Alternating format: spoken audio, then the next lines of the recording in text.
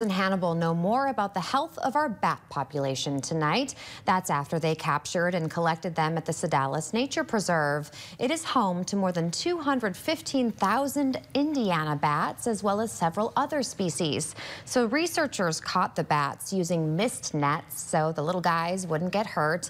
And then they were able to get data on everything from their diet to their overall health, all before they migrate for the summer. So it might seem a little batty, but this is actually super important.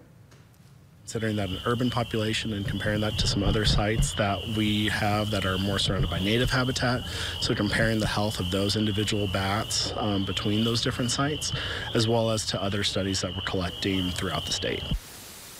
And at the study, community members were even able to watch the whole capture, collect, and release process. Batty.